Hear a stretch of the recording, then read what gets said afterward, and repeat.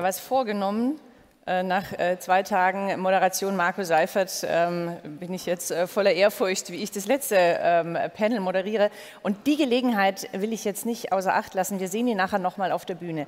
Aber solche 2 Tage so durchzumoderieren und am Schluss immer noch diese volle Aufmerksamkeit zu haben, das ist Marco Seifert. Herzlichen Dank dafür. Großartig. Trotzdem habe ich mir gewünscht, tatsächlich dieses Panel auch mit bestreiten zu dürfen, ob als Input oder Moderation, ist mir eigentlich egal, aber es ist ganz großartig, 2 Unternehmen hier zu haben, die jetzt erstmal gar nicht originär, oder sie kommen nicht aus der Energiewirtschaft, aber sie haben ja unglaublich viel mit der Energiewirtschaft zu tun. Und deswegen freue ich mich, dass Giulia Chierchia, schreibt sich völlig anders, als es sich ausspricht. Sehen Sie noch nicht, sehen Sie gleich. Mitglied des Vorstandes von BP, Strategie und Nachhaltigkeit da ist. Wir hatten eigentlich Herrn Luni da, der verhindert ist, aber umso schöner, dass Sie jetzt kommen konnten zu einem Thema, was für uns ja unglaublich wichtig ist, Nachhaltigkeit. Sie sind seit 1. Juli 2020 Mitglied im Vorstand, vorher Senior-Partner bei McKinsey, haben 10 Jahre Erfahrung im Energiesektor, insbesondere Expertise, um auch den Unternehmen zu helfen, ihre Strategie umzusetzen. Schön, dass Sie da sind.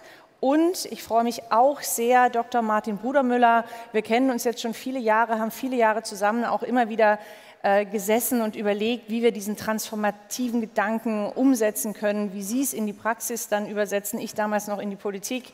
Sie sind seit 2018 Vorsitzender des Vorstandes der BASF und haben im Frühjahr diesen Jahres das Unternehmen nochmal mit dem Unternehmen den Fahrplan zur Klimaneutralität 2050 noch einmal verschärft.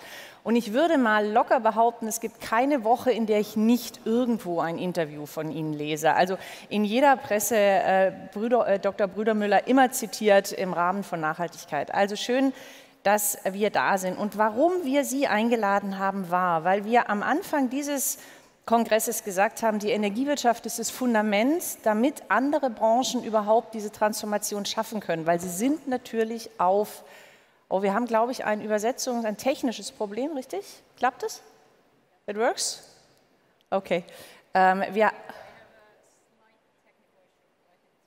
Okay, you can follow? Great. Okay, weil wir dieses Fundament für diese Transformationsprozesse sind und Sie ja die Energie letztlich brauchen. Vielleicht können Sie mal schildern, wo stehen wir denn eigentlich bei dieser Frage? Also Sie mit Ihren Unternehmen in dieser Ziel Klimaneutralität, in der Transformation. Wo würden Sie sagen, welches Stück der Wegstrecke haben Sie schon und was liegt da am Ende noch vor Ihnen? Wenn Sie anfangen wollen. Perfect. So thank you very much, everybody, and in particular, Kerstin, for having me here. We, as BP, very much embraced the energy transition, and we started almost a year and a half ago on a journey with our CEO, Bernard Looney, on a journey of listening. And we engaged very much on conversations with stakeholders, societal stakeholders, politicians, investors, and our own employees. And we heard very much 3 things. The first one was that the world is on a carbon budget, and that budget is finite, and we have to act. And the latest IPCC report is very much reinforcing the evidence around climate change and the urgency to act. The second one was that our customers wanted to transition and our employees wanted to transition. And if our customers were transitioning, we had to be in a place where we could actually help our customers transition. And the third element we came to was that the energy transition itself, and we see it through our own energy outlooks that we model on well below 2 degree scenarios, 1.5 degree scenarios, create a huge opportunity for us to play in. We're talking about 40% of the energy system shifting out of fossil fuels by 2050, possibly. We're talking about electrification doubling. We're talking about renewable additions in the next 15 years on an annual basis growing to 350 or 550 gigawatts on an annual basis. So that, for us, creates complexity, and it creates an opportunity for us to play. So I think our standpoint is it's the right thing to do, and it is also the right business choice to do. And so with that in mind, we started in February 2020. We announced a new purpose, which is reimagining energy for people and the planet. We landed an ambition, which is to be net zero by 2050 or sooner. And we communicated in actually August 2020 a new strategy, which basically sees us pivoting from being what we call an international oil company to an integrated energy company, which continues to have a resilient and focused hydrocarbons business because you still need oil and gas in a transitioning world, but has two fundamental growth pillars. One of them is very much convenience and mobility, because transport is actually going to be one of the first sectors to be affected by the energy transition, and we want to be at the core of that. Electrification for passenger vehicles, hydrogen for trucks, biofuels and e-fuels for aviation. And the second pillar for growth is very much around low carbon electricity and energy, which most people actually associate with renewables, and we want to play a critical role in renewables, but is also about green hydrogen, blue hydrogen, the role of gas towards that blue hydrogen and CCUS, and driving the integration with integrated customer solutions and integrated energy systems. Okay. So that's the strategy that we defined, and we're very much focused on executing it. Dankeschön. Dankeschön für dieses ganze Portfolio, was Sie geschildert haben. Herr Brudermüller, wo stehen wir? Ja, vielleicht fangen wir mal damit an, dass eigentlich am Anfang der Wertschöpfungsketten fast immer die Chemie steht. Es ist nicht nur die chemische Industrie, sondern die Stahlerzeugung ist auch Chemie im ersten Schritt, die Zementindustrie, die Aluminiumindustrie auch. Und das sind die großen Verbraucher. Und da können Sie sich natürlich vorstellen, wenn Sie in der Industrie sind, dann sind Sie energieintensiv. Und damit ist natürlich das Thema im Prinzip kein neues. Sie haben zwar recht, wir sind nicht Primärenergieerzeuger, aber wir produzieren 70% unserer Energie schon immer selber. Und deswegen ist das natürlich ein ganz nahes Thema. Weil Energie, wenn sie energieintensiv sind, natürlich auch immer Kosten sind, haben wir immer uns versucht zu optimieren und natürlich auch Energiebedarf und damit auch CO2 zu reduzieren. Und deswegen ist es uns auch gelungen, von 1990 bis heute, bis 2020, rund 50% des CO2-Ausstoßes zu reduzieren. Was aber natürlich klar ist, wir sind natürlich in der fossilen Welt durchoptimiert. So, wenn wir jetzt weiter runtergehen will, dann geht es eigentlich nicht mehr in großen Schritten. Und das war natürlich dann innerhalb der BASF auch nochmal ein großer Prozess zu sagen, okay, wir müssen auf eine neue Lernkurve. Das heißt, wir können die Thermodynamik nicht ändern, der Chemie am Anfang. Wir können uns nur darüber unterhalten, wie kriegen wir die Energie denn rein. Und da geht natürlich nur eine Möglichkeit, ich mache es elektrisch und damit mit Erneuerbaren. Und da kann ich Ihnen sagen, wenn Sie denn die Diskussion beginnen, dann schauen Sie schon irgendwie mal in sehr verwunderte Augen bei Ihren Ingenieuren und Ihren Chemikern, weil die sich das gar nicht vorstellen können. Wir haben uns das dann ziemlich intensiv angeguckt, eigentlich begonnen 2017 wirklich in den letzten Ast verstehen zu wollen und haben relativ schnell gelernt, dass man Dinge auch anders machen kann. Und am Anfang sind es die Elektrifizierung von Prozessen, also Sie können auch einen Steamcracker, den Sie heute mit Gas beheizen, müssen Sie sich vorstellen, wie einen Toaster in so einem Ofen auch elektrisch beheizen. Und so haben wir uns dann sozusagen Technologie für Technologie erarbeitet. Und dann kommt dann ein Thema am Schluss, was zunächst schwierig erscheint, ist nämlich die Dampferzeugung. Wir haben eine riesengroße Menge Dampf in unserer Industrie und da sagen die Leute, willst du denn einen Tauchsieder da reinhalten? Geht ja wohl nicht. Wenn Sie sich aber das Thema auch angucken und Sie haben Abwärme, wir haben 20 Terawattstunden Abwärme und 6 Terawattstunden Elektrizitätsbedarf heute in Ludwigshafen, dann können Sie natürlich diese Abwärme auch über Wärmepumpen nutzen. Und dann lernen Sie eben auch, Sie können tatsächlich den Dampf auch elektrisch herstellen. Und damit haben wir dann eigentlich eine Roadmap entwickelt und die auch unterlegt ist mit einem Technologieportfolio und haben uns das dann wirklich auch überlegt, was können wir machen bis 2030, weil ich muss Ihnen ganz ehrlich sagen, ich habe diese viele Reederei satt, über 2050 und alles, was eigentlich zählt, ist, was können wir denn nah machen. Und da sind wir jetzt ans Limit gegangen, was man sich technisch vorstellen kann, was aber auch machbar ist. Wir reden ja dann vielleicht gleich auch noch darüber, was wir brauchen, damit es machbar ist. Aber wir als BASF haben gesagt, wir kriegen 25% unseres CO2s weg bis 2030. Und da muss ich Ihnen sagen, es wären eigentlich 50%, wenn wir nicht gleichzeitig wachsen würden. Weil wir bauen natürlich auch neue Sites, die dann zusätzlich Energie brauchen. Und damit haben wir jetzt einen spannenden Plan. Und ich kann Ihnen nur sagen, die Begeisterung im Unternehmen ist riesig. Die Menschen werden mitgenommen, die sehen, da geht was ganz Neues. Unheimliche Kreativität, die sich da entwickelt. Aber wir brauchen auch die richtigen Rahmenbedingungen dafür. Rahmenbedingungen machen wir gleich, hatten wir ja auch 2 Tage schon in unterschiedlichen Facetten beleuchtet, aber ich will noch einen anderen Aspekt sprechen. Sie haben jetzt beide gesagt, Sie haben Ihre Belegschaft, Ihre Mitarbeiterinnen und Mitarbeiter auch mitgenommen. Sie sprechen auch von der Begeisterung, was dieser Wandel und diese neue Strategie auch auslöst. Aber Sie stehen ja unter einem enormen Druck von unglaublich vielen Gruppen. Sie haben Ihre Investoren, die Mitarbeiter hatten Sie schon besprochen, Sie haben die Politik, Sie haben die NGOs, die eigentlich immer sagen, es reicht sowieso nicht und glauben, tun wir es euch auch nicht. Also wie kriegt man eigentlich diese unterschiedlichen unterschiedlichen Anforderungen, die zwischen Begeisterung und Misstrauen sich bewegen, irgendwie unter den Hut, dass man am Ende durchsteuert durch diese Fragestellung, Unternehmen wirtschaftlich erfolgreich, weil es macht ja keinen Sinn, wenn sie das nicht wirtschaftlich erfolgreich machen, aber in dieser Glaubwürdigkeit, auf diesem Glaubwürdigkeitspfad tatsächlich auch die Anschlussfähigkeit an alle Gruppen zu halten, das stelle ich mir enorm schwierig vor, CEOs in der Verantwortung. Wie machen Sie das? Das ist auch nicht einfach, aber es gibt ja dann auch einen Grund, warum man Vorstandsvorsitzender sein darf und damit ist auch eine Aufgabe verbunden und ich glaube, das ist zwar jetzt die Jahrhundertaufgabe, Klimaschutz, aber ich meine, letztendlich ist das natürlich eine Thematik, die es auf vielen anderen Gebieten auch gegeben hat und vor allen Dingen für ein Unternehmen. Es ist immer so, dass es irgendwelche Brüche gibt. Es ist immer einfach, wenn Sie im Herdentrieb sind. Die ganze Industrie macht das gleich, dann fühlen Sie sich wohl, Sie lassen die Champagnerkorken knallen, wenn es gut ist und Sie heulen im Kollektiv, wenn es schlecht ist. Es wird ja dann eigentlich spannend, wenn ein Unternehmen irgendwas Neues beginnt oder wenn sie schneller sind als die anderen. Und ich glaube schon, dass das eine Aufgabe ist, die die Führung ganz oben machen muss. Sie muss die Vision entwickeln. Sie muss sagen, wir haben jetzt einfach mal Mut, bestimmte Schritte zu gehen. Und dann wird uns auch irgendwie dann die Industrie folgen. Und ich glaube, bei BASF, wir sind das größte Chemieunternehmen der Welt, ist das jetzt schon so. Wir haben mit unserer Strategie und mit unserem schnellen Voranmarschieren ein bisschen Wirbel erzeugt in der Industrie. Jetzt überlegen sich die anderen natürlich alle auch.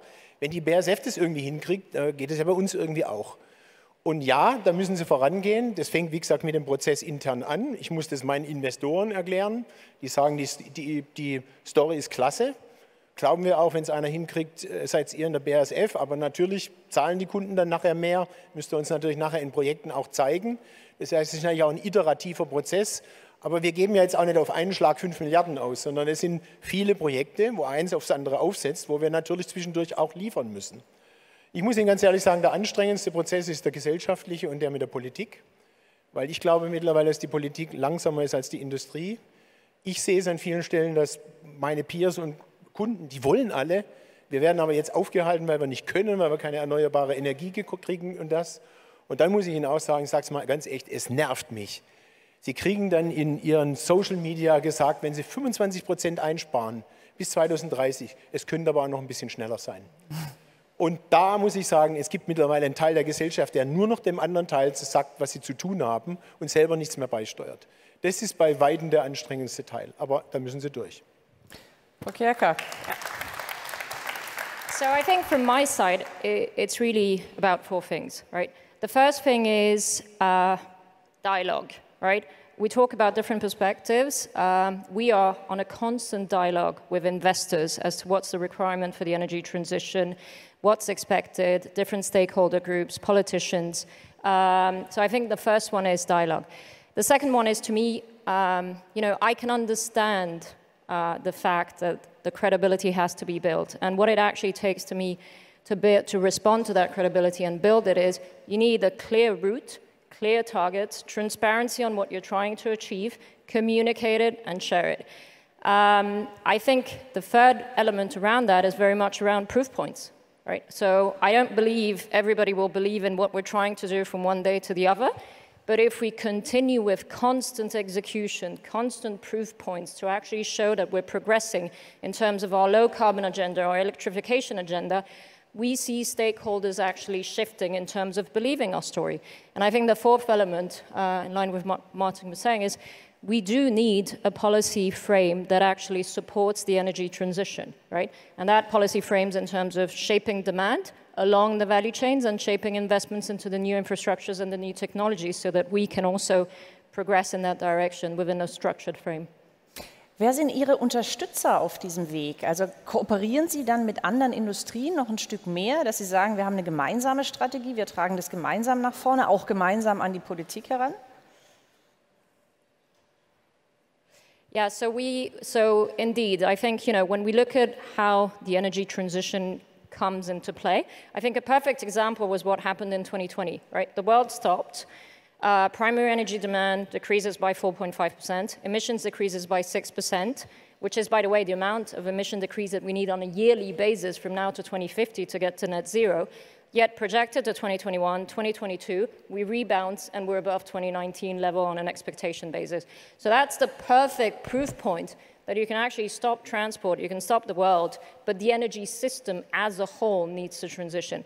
And so what that actually takes is that you need to work within value chains to actually drive those transitions. And so we are very much working with an industry lens, trying to actually shape industrial partnerships, you know, example with the automotive industry, with BMW, Daimler, Volkswagen, towards electrification. We are working with the airline industry, e.g. Qantas, towards the adoption of biofuels. So we're working very much within industrial value chains to actually bring our customers and our suppliers together on the energy transition, because unless we move demand and supply and we shape both ends, we won't get there. And I think what we are then also doing is indeed very much working towards shaping policy and regulatory frameworks which actually allow for those transitions on an industrial standpoint to happen. So be it mandates, for instance, on aviation, be it, you know, investments into the hydrogen infrastructure, regulated assets. So I think it's very much working through the value chains from an industrial standpoint. Sie haben die Wasserstoffindustrie angesprochen und Herr Brudermüller, es fußt ja viel auf Wasserstoff, auf grünem Wasserstoff, auf blauem Wasserstoff und auf der Frage, was die chemische Industrie an der Stelle nachfragt. Und ich glaube, wir sind uns einig, dass dass grüne Energie ein Standortfaktor für eine Industrienation wird. Jetzt sind die Zahlen gigantisch, was benötigt ist. Sie haben den Rahmen angesprochen, den Sie brauchen, damit es gemacht wird. Ich möchte auch noch dazugeben, die Frage, in welchem Wettbewerb stehen Sie eigentlich mit anderen Unternehmen, großen Unternehmen, die natürlich auch versuchen, Zugänge möglichst schnell zu möglichst viel grüner Energie zu bekommen? Ich meine, das ist ja nicht alles nur eine easy Veranstaltung. Also vielleicht ein Wort noch zu Wasserstoff. Wasserstoff ist wichtig, aber wir haben ja so ein bisschen einen Wasserstoff-Hype. Ich habe auch das Gefühl, das hat es jeder auswendig gelernt und redet halt mal über Wasserstoff, weil das in ist. Wasserstoff ist eigentlich nichts anderes, als über Elektrizität zu reden, weil das ist das Primäre, wo es herkommt. Da kulminiert es dann auch wirklich, haben wir genug erneuerbare Energie. Und dann muss man natürlich auch sagen, ja, wir werden Wasserstoff aus Transportgründen, aus Speichergründen brauchen. Aber es heißt natürlich auch nochmal, es ist viel teurer als die direkte Elektrifizierung, weil man nochmal mehr Kapital drin hat und Stoffumwandlungen drin hat. Also insofern hängen diese ganzen Themen natürlich miteinander zusammen. Was, glaube ich, nochmal einfach auch verstanden werden ist, wir importieren heute 70% unserer Energie fossil. Also werden wir auch einen Großteil der Energie über Wasserstoff reinbringen müssen aus der deutschen Sicht. Es ist eine Illusion zu meinen, dass wir die mit Erneuerbaren hier sozusagen erzeugen können. Deswegen müssen wir uns nochmal klar werden, was Prioritäten sind. Und dann kommt natürlich der Wettbewerb. Wenn man sich vorstellt, was die Stahlindustrie braucht, das ist ja noch mehr, als wir das dann brauchen. Und es wird auch nicht alles gleichzeitig gehen. Das heißt, es gehört eigentlich auch ein Prozess dazu, wenn die Volkswirtschaft es schaffen will, nochmal zu überlegen, wo sind denn eigentlich die Prioritäten. Und das heißt, man muss es dann auch entsprechend begleiten, weil wir müssen sicherlich, wenn es limitiert ist, auch gucken, wo haben wir die größte CO2-Reduktionskompetenz. Also insofern sagen wir, ist das ein sehr, sehr komplexes Thema und Sie befinden sich im Wettbewerb natürlich. Ich muss Ihnen sagen, Sie haben das ja wahrscheinlich gelesen, dass wir uns jetzt einen halben Windpark gekauft haben, gemeinsam jetzt den mit Vattenfall aufbauen. Das ist der größte im Moment und der erste, der nicht subventioniert ist. Ich kann Ihnen gar nicht sagen, wie viele Anrufe ich hatte von Peers und Kunden und Lieferanten, die jetzt natürlich alle sagen, oh, da ist jetzt irgendwie ein Standard gesetzt worden, müssen wir uns ja auch irgendwie drum kümmern. Das heißt, der Wettbewerb um die Projekte, die jetzt kommen, und das sind ja nur sehr wenige, der wird riesengroß sein. Und insofern werden wir, sagen wir mal, glaube ich, ein Thema haben zwischen Firmen, aber wir müssen uns auch nochmal volkswirtschaftlich überlegen, wenn das denn der geschwindigkeitsbestimmende Schritt ist, was sind denn die vernünftigen Schritte? Aber was bräuchten Sie von der Politik, also jetzt nicht Zubau erneuerbarer und Wasserstoffproduktion hochfahren und sonst wie, was bräuchten Sie, um diesen Wettbewerb zwischen den Industrien irgendwie zu managen? Gibt es da Prozesse, die das sich mal anschauen in einer Vogelperspektive auf Deutschland oder auf Europa, um solche Prozesse zu managen? Na gut, ich glaube, wenn wir es wirklich schaffen wollen, jetzt haben wir uns ja eigentlich, wie ich meine, ohne Not nochmal 5 Jahre schneller und nochmal 10% mehr, wo man keinen Plan dahinter hat. Wenn das dann wirklich der Wille ist der Politik, dann muss ich schon mal primär sorgen dafür, dass es so viele Projekte gibt, dass sich nicht 20 klopfen um eins, 19 gucken in die Röhre und einer hat dann den Windpark. Dann kommen wir ja wirklich nicht vorwärts. Also insofern, ich glaube, das Primärthema ist schon, so viele Flächen wie möglich zu kriegen, dass das sozusagen in der Breite passieren kann. Das ist das eine. Das zweite ist Infrastruktur. Und ich erinnere da nur dran, ich benutze immer das Beispiel, wenn man guckt, wie Deutschland eigentlich nach dem Krieg gewachsen ist, dann war das Wirtschaftswunder meiner Meinung nach mit Infrastruktur verbunden. Damals hat man Gleise, Straßen, Wasserstraßen gebaut. Und deswegen ging es auch gut. Das können Sie übrigens in anderen Ländern auch vergleichen. In Südkorea übrigens genau das gleiche, Infrastruktur und dann geht die industrielle Entwicklung. Insofern ist meiner Meinung nach das Thema heute, der Staat muss sich darum kümmern, was sind die Infrastrukturfaktoren für morgen. Das ist aus meiner Sicht nicht mehr die Straße, das ist das nationale Stromgrid und das ist 5G. So, und das ist was, wo wir auch ganz schnell in den Ausbau kriegen müssen. Denn wenn wir in Ludwigshafen sagen, wir haben 3 Windparks in Nordsee, und wir wollen gucken, wie wir das in den Süden kriegen, dann reden wir heute darüber, dass die nächste Leitung in 2032 kommt, was schon 2 Jahre hinter unserem Plan liegt. Also ich glaube, wir brauchen einen richtigen volkswirtschaftlichen Plan, genug erneuerbare Kapazitäten und das Grid. Und dann natürlich auch sagen, der Staat muss meiner Meinung nach da investieren und dann das sozusagen zur Verfügung stellen, weil das ist der Hebel für eine schnelle Elektrifizierung. Das hat sich auch durch den ganzen Kongress jetzt gezogen, der Zubau natürlich, aber vor allem auch die Netzinfrastrukturen und die integrierte Planung.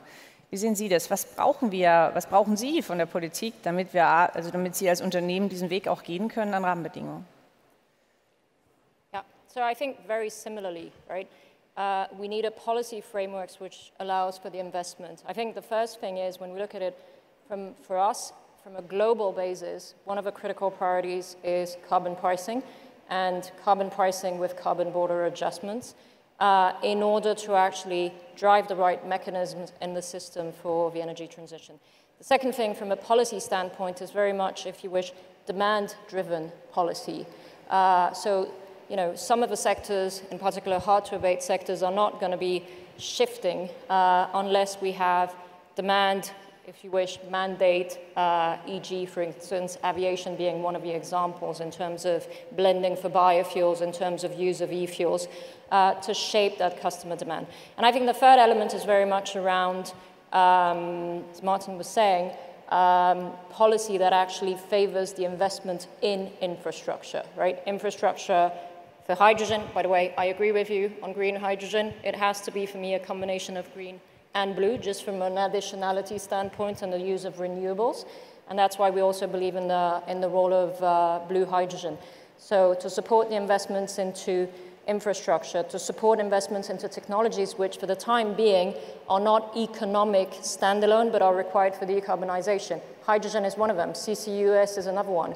We need regulated business models to actually drive more transparency on the path forward. And I think the fourth thing, as you were saying, are pathways. Right? We have nationally determined contributions where we have them, but we need more indication in terms of very clear pathways as to how countries are actually going to get there to actually drive, if you wish, a frame in which we can operate with more certainty. Ich komme noch mal auf das Thema Glaubwürdigkeit und auf die Frage, wie man eigentlich gesellschaftliche Allianzen bilden kann, damit wir diesen Weg gemeinsam gehen können. Weil wir haben viel über Zeit gesprochen, dass wir mehr Tempo brauchen, dass wir Projekte schneller umsetzen können. Dann hatten wir viele Diskussionen über die Gesellschaft, die sich via Klagen etc. gegen Projekte stellt. Im Netzausbau ja ein ähnliches Problem wie bei den Erneuerbaren. Also brauchen wir eine gesellschaftliche Allianz. Und ich glaube, eine ganz große Basis für eine gesellschaftliche Allianz ist Glaubwürdigkeit. Also glauben die, zum Beispiel, jetzt nehmen wir mal die Umweltverbände als große Klageakteure in ihren Projekten, entweder bei der Infrastruktur oder generell bei Firmen. Wie kriegen wir diese Glaubwürdigkeit hin und was tun Sie da dafür? Sie sagten Dialog, haben Sie beide gesprochen. Was sind denn so überraschende Dialoge, die Sie mal geführt haben, wo Sie sagen würden, das sind eigentlich die Formate, die uns wirklich weiterbringen mit Gruppen, damit wir gemeinsam diese gesellschaftliche Allianz auch hinbekommen können? Weil diese Glaubwürdigkeit scheint ja ein Schlüssel zu sein, um Tempo auch zu bekommen. Also Frau Andreae, das wissen wir alle, das Thema ist so unendlich kompliziert, dass es einfach auch schwer wird, den Leuten zu erklären. Sie haben gesagt, ich habe immer wieder ein Interview, mir ist das auch zu viel, aber stetiger Tropfen höhlt den Stein. Sie müssen es halt auch immer wieder erklären, die Geschichte. Ich stelle immer wieder fest, man ist dann in Kreisen, wo dann bei vielen nachher die sagen, aha, so ist es. Ich glaube, was wirklich mal Zeit wird, und das fängt bei der Politik an, ich muss mal die Wahrheit sagen, was diese ganze Transformation kostet und was sie bedeutet. Das heißt ja nicht zwangsläufig, anders zu leben, dass das schlechter ist. Das heißt auch nicht, dass ein anderer Warenkorb schlechter ist. Im Übrigen sieht der Warenkorb heute auch anders aus als vor 20 Jahren. Heute geben Leute 1.500 € für ein iPhone aus, was früher gar nicht auf der Rechnung war. Also das kann man ja auch alles irgendwie managen. Aber ich meine, was man auch sagen muss, es wird dann verschiedene Dinge teurer. Und im Übrigen das Interessante ist, wenn Sie durchrechnen, und bei uns in der Chemie fängt es ja dann vorne eben mit dem Produkt an, dass grüner Ammoniak halt 2- und 3-mal so teuer ist, dann sagt jeder, Das geht natürlich gar nicht. Wenn Sie das dann übersetzen, Sie haben grünen Dünger und Sie übersetzen das in Mehl und ein Laib Brot, dann stellen Sie fest, das Laib Brot wird gar nicht so viel teurer. Und deswegen, ich glaube, wir brauchen einfach unheimlich viel Transparenz, aber wir müssen auch die Wahrheit sagen. Und das heißt halt, wenn ich es dann grün haben will, dann habe ich halt Hochspannungsleitungen und ich habe halt auch Windpropeller. Und das gehört dann einfach zu dem Leben nach vorne auch zu. Also insofern, ich glaube schon, dass wir einfach über die Gesellschaft, über verschiedene Wertschöpfungsketten diese Diskussion brauchen. Wir brauchen tangible examples, wie man so schön sagt, wirklich dann auch Beispiele, wo sich auch ein Verbraucher dann vorstellen kann, was bedeutet das denn für mich? Und ich habe kein Einzelerlebnis, was jetzt irgendwie aha wäre, aber ich stelle fest, je mehr man das tut, umso mehr verstehen schon, was der Kraftakt ist und verstehen auch, dass das dann bestimmte Schritte bedeutet, die einem vielleicht jetzt direkt man gar nicht will, aber man sie dann auch irgendwie unterstützen muss. Aber ich glaube, über die Breite in der Gesellschaft brauchen wir diese Diskussion nochmal und die muss meiner Meinung nach in der Politik anfangen, nicht immer nur Verbote zu machen und sagen, was jetzt alles zu tun soll oder was andere tun sollen, sondern wirklich dann auch sagen, was es bedeutet. Ich meine, bei Ihnen muss doch Greenpeace vor der Tür stehen. Yeah, so in addition to that, I think the one thing I would love to see is a conversation which is an inclusive conversation. I think, you talk to the complexity of actually driving this change. I talked to the experiment of 2020, the unfortunate one because it was related to a pandemic. But yeah, it takes effort. It takes all of us. And I think what sometimes we tend to see in the debate on the energy transition is a position versus a stance towards a solution. And we are definitely not green today, but we are in the process of greening.